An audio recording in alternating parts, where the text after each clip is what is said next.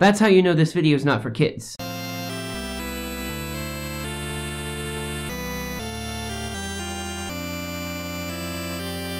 The Nutcracker, classic ballet in 2 acts, 3 scenes, music by Peter Ilyich Tchaikovsky, choreography by Lev Ivanov, spread to December 17th, 1892, blah blah blah, Sugar Plum Fairy, yeah, who cares? Christmas is this month, and while I personally hate Christmas, I'm obligated to talk about it because if I don't, YouTube's algorithms will crucify me like the deity of the religion to which this holiday is most recently ascribed. Since that's the case, we're gonna look at the other of the 2 most popular and well-known ballets in existence, the Nutcracker. First off, let's get something straight about this ballet. It has 3 scenes worth of dancing and 1 scene worth of plot. Originally, the whole thing was based on a German fairy tale in a book called The Nutcracker and the King of Mice. The ballet's plot is basically like a cut and paste of the fairy tale, if during the cutting several pieces were lost, including the entire ending of the story. So first, I'll give you what the ballet story has, and then I'm gonna give you all the pieces that are missing. So, The Nutcracker. 1892, 2 acts with 3 scenes total. Music by Tchaikovsky, choreography by Marius Petipa and his assistant/intern Lev Ivanov. First staged in St. Petersburg at the Imperial Mariinsky Theater. Not as successful as Tchaikovsky's other works like Swan Lake and The Sleeping Beauty, but nevertheless became super popular in the West around the later part of the first half of the 1900s. What's it all about? Act 1, Scene 1. Clara and her brother Fritz are at a high-class Christmas party held at their own house, expectant as children are about the presents that they are set to receive. It's Christmas Eve, but I guess in Russia they had a tradition of opening all their presents the day before Christmas. I don't know, but anyway, she and her friends party a little bit as the adults watch and muse at the children. And there's of course some dancing here because obviously, so the children pair up and do like a little variation for their parents, and then the clock strikes 9, which is apparently the universal children's bedtime.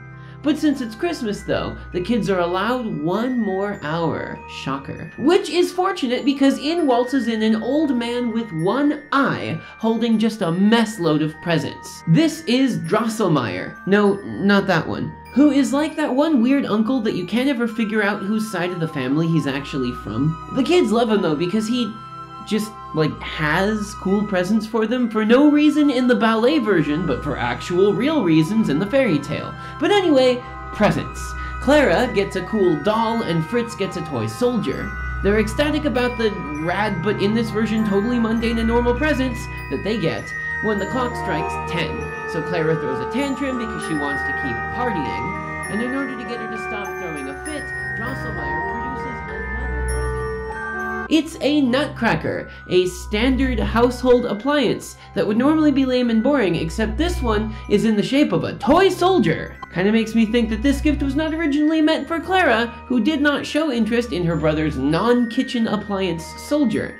But she is super into it though and expresses instant infatuation. Not suspicious at all, Drosselmeyer, you completely mundane person you. So Fritz makes fun of Clara for falling in love with her stupid toy, and after a sibling spat he throws the Nutcracker across the room and breaks it. Clara is mortified at this and loses her mind, but it's bedtime now regardless of her dramatics. The adults perform what I can only describe as like a lullaby dance, and the children are put to bed. All of the adults, Drosselmeyer included, leave the main room of the house, and the lights go out. The clock strikes midnight, so you know some stuff is about to happen. Because the clock has already struck twice in this story, so there has to be an implicit theme of time, thanks to literary tropes that are older than dirt.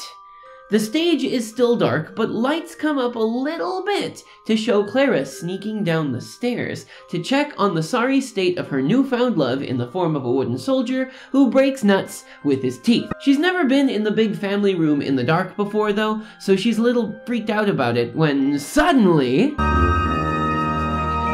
literal battalion of mice armed with swords and wearing military jackets. In this version of the story, they're fighting against a regiment of toy soldiers, led by none other than the Nutcracker. Clara, who at this point becomes instantly mesmerized at the two armies of soldiers waging tiny battle, watches with rapt attention as her beloved wins honor on the battlefield by going toe-to-toe with the, in this version, only single-headed Rat King. The Rat King gets a good blow on the Nutcracker, so Clara, now invested in the outcome, takes off her shoe and murders the Rat King with it. The battle won by the hand of this benevolent but unceremonious god, the toy soldiers salute her. The Nutcracker bends his knee to her, and Clara is pleased at her participation in the victory against the apparently bad guy mice. She curtsies to the Nutcracker, who has, through some kind of weird magic, grown to full human size and is made of human and not wood. Now, in some stagings, this is the part of the story that preserves the creepy bit, but the original staging did not. Unseen by Clara, Drosselmeyer sits creepily on top of the clock and watches as this whole thing takes place. The presence, or lack thereof, of Drosselmeyer in this scene makes a huge difference regarding how the plot can be interpreted, but in the version that we're talking about, he is not there. So the Nutcracker, now a real boy TM, insists that he should reward Clara on account of her having saved his life with her god shoe, and she is way into the idea. Whoa, back it up there, bucko. In universe, Clara is a child. In fact, the initial staging of the ballet at its premiere even had her part played by a literal, actual child.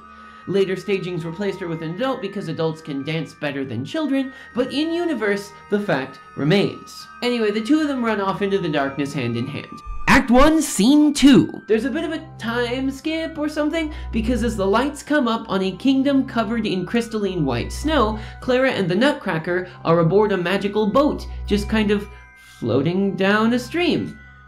It's apparently the Snow Kingdom, one of only two kingdoms that Clara gets to see in this version of the story. In the original staging, it's not even a separate kingdom at all. It's part of the next kingdom. The Snow Queen and Snow King, or as the case may be, the Winter Fairy and Snow Prince, come out to dance for Clara. Clara watches. Then some snowflakes come down and do some rad corps de ballet stuff. Clara watches. There's a theme from here on, so look out for it. Anyway, somehow she realizes that the snow is actually powdered sugar, and the ice is rock candy. Turns out this place is not the Snow Kingdom at all, but it's part of the Kingdom of Sweets. No, not that one. And Claire is suddenly a princess too? Cool. She and the Nutcracker, who is a prince, I guess, get back on their boat to sail deeper into Cavity Land. End of Act 1. Now, I'm not quite sure why, aside from the questions of timing, the two previous scenes are part of the same act, but that's what we get. Act 2! The scene opens on their magic boat, which is magic only because they say it is, but which is otherwise performing only the functions of an otherwise completely normal boat, arriving at the palace at the heart of the Kingdom of Sweets, where exist several sweets-themed beings. No, not those ones. The supreme ruler of this kingdom is the Sugar Plum Fairy. No, not that one. Who greets the two of them warmly. It's assumed at this point that the Nutcracker is part of this kingdom somehow, since he's got something to do with nuts, and back in the day, nuts were part of sweets a lot more often, rather than being like a protein source. The Nutcracker regales the Sugar Plum Fairy with the tale of how Clara, the war goddess, used her magical gigantic shoe meteor to decimate the forces of the evil Rat King. Impressed by her apparent powers, the Sugar Plum Fairy shows Clara to a throne that happens to be conveniently there for her so that she can watch a whole bunch of dancing happen. Among the classic acts that happen for the pleasure of the destroyer deity Clara are the mechanical wind-up doll who does the chocolate dance, which Clara watches, followed by a totally not racist depiction of an Arabian dance, which is supposed to represent Eastern coffee, and which Clara watches. Even worse of a racist caricature is what Balanchine literally calls a quote-unquote bearded Chinaman, I hate this man, whose dance represents, quote, tea from the Orient. He and an even smaller partner do comical dancing to make Clara laugh. Clara watches. Following this is the only dance that's not explicitly food-themed, the famous Waltz of the Flowers. It should be noted, however, that the flowers that dance it are also rock candy flowers, so I guess it counts. Clara watches. Now it's the Sugar Plum Fairy and her hitherto non-existent partner's turn, and they do a rad pas de deux, followed by each of them doing a solo act. Clara watches. Finally, all the dancers that have already done their thing come back and dance, what I guess is supposed to be like a farewell dance to Clara. Clara watches. She thanks the Nutcracker for bringing her to this super cool kingdom and sits on her throne a little bit. The end. No, not like the end of the scene or the end of the act. I mean the end of the whole damn ballet. See what I mean when I said that all the plot is in Act 1, Scene 1? This feels like it was a popular anime in the late 90s to mid 2000s, and then it got cancelled instead of getting enough seasons to tell its whole story. What even is the point of most of this plot? It's a thin disguise under which is the excuse to have people do dances. Look, Tchaikovsky, if you just wanted to have people do some dances, you can just say that's what you want. We don't have to have stories in every ballet. So, what's the difference between this version and the original fairy tale? Oh boy! Strap in. First, Drosselmeyer is Fritz and Clara's godfather, and is also a talented clockmaker and toy maker. His first gift to them is a literal clockwork castle, complete with tiny people moving inside. 2. Fritz and Clara don't have a fight about the Nutcracker, which technically belongs to the both of them. Instead, they crack a bunch of nuts with the doll until its jaw breaks, so Fritz isn't at fault in the original. 3. There's a third sibling, a girl named Louise. Who the hell is she? Where is she in the ballet? Well, technically, some stagings of the ballet do have Louise, like for instance, Nevada Ballet Theater's staging of the Nutcracker, where Louise is there and she's just kind of a twat. But there's no story reason for her to be there. She doesn't do anything in the plot. All that happens is that when the Nutcracker, the nephew, walks in the original, it's so dumb! It's so dumb! The whole thing is stupid! Clara, whose name is Marie in the original, imagines that she sees the Nutcracker's face comes to life when she's allowed to stay up late to quote-unquote care for her new toy. Number 5, Drosselmeyer sits on the clock at midnight to prevent it from striking. At this point, Clara has never left the scene, so this is another important plot point that we will talk about. Number 6, and this is important, the Rat King has 7 heads. Number 7, when Clara throws her shoe, she also faints, falling into their toy cabinet and breaking the glass, which cuts up her arm super bad. Number 8, a whole ass time skip happens, where a few days later, after having woken up to try to tell her parents about the radical fight she witnessed and how she came to have cut her arm, Drosselmeyer comes back with a completely repaired Nutcracker. So this doesn't even happen on Christmas anymore. Number 9, there's also an entire subplot story about why Nutcrackers look the way that they do, which is an actual large portion of the story's volume. Read it for yourself if you want to. Number 10, throwing the shoe didn't actually kill the Mouse King, it just stunned him, and there is a rematch between Nutty Boy and the King later on near the end. He asks Clara for a sword, but like toy-sized, and so that night he comes back to Clara with the 7 crowns of the Mouse King, probably covered in horrible mouse blood. Number 11, the real story doesn't make much of a big thing about Clara's trip through the Doll Kingdom, which is not the Candy Kingdom. Number 12, there is a story after the voyage through this weird kingdom, where Clara's tried to tell her parents what happened, but not only do they not believe her, but also forbid her from talking nonsense about her weird dreams. Number 13, Clara, who in this story is still canonically 7, sits silently in the living room of her house while Drosselmeyer one day is fixing one of her father's clocks. She swears that if the Nutcracker were a real prince, she'd love him despite him looking like a nutcracker. There's a loud boom and she faints. When she wakes back up, her mother is under the impression that Drosselmeyer's nephew has just arrived from traveling abroad in the military or something, but Dross tells Clara that by uttering the words of true love, she broke the curse that was detailed in the sub-story about why Nutcrackers look like they do earlier and made him a real boy again. That's weird. They get married, and Clara becomes the queen of the Doll Kingdom. Number 14, Clara is 8 by the time she becomes the queen. The, ripe old queenly marrying age of 8. So now that you know the plot of the ballet, here's a big thing. Remember, when I mentioned the whole Drosselmeyer sitting on the clock thing, and that came up a couple times, right? That little detail changes the story greatly.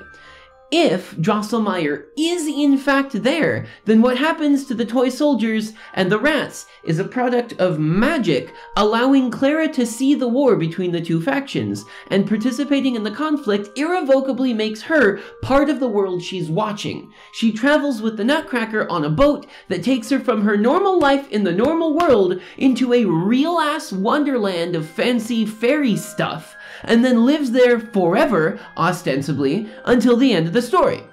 But if Drosselmeyer isn't there, however, then we can assume that between the time wherein we see Clara leave to go to bed and the time where she creeps downstairs, she's fallen asleep, and everything, top to bottom, that we see after that is part of a dream, and that we don't get an end of the story, really, because she's gotta wake up sometime. There's a lot going on there. Now, let's talk about the differences between the normal traditional staging of the Nutcracker and the one that Nevada Ballet Theater is doing. In ours, one, Louise, the third sibling, is there, so that's a thing. Two, her grandfather is the one that accidentally breaks the Nutcracker, so that's completely unrelated and also not useful to the story at all. And this is the biggest thing. Like, we don't really know that Drosselmeyer is like some sort of clockmaker or something like that. We just know that he comes in with weird toys and all that, and I guess we're supposed to understand that he's an inventor, because like in the version that we're doing, there are mechanical dolls that he brings in to show the kids, like, hey,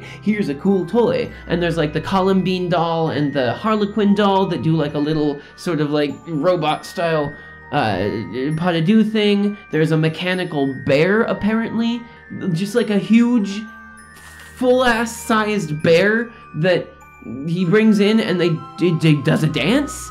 That's normal, right? Once the fight with the Rat King happens and Clara throws her shoe, it kills the Rat Queen, not the Rat King, and then the Nutcracker wakes up and is a real man, and so they go into this other kingdom. Now, in the original version, it was supposed to be the Kingdom of Sweets, but in the one that we're doing, it is some sort of like fairy-based Kingdom of Seasons, which makes me, who plays D&D, think that they go from Clara's house into the Feywild, because the first person that they meet is the Winter Fairy, the Fairy of the Winter Court, which is probably Queen Mob, who normally is not a cool person, but in this version of the story, I guess she is, and they do a dance. It's Queen Mob and some other guy, the Snow Prince, I guess.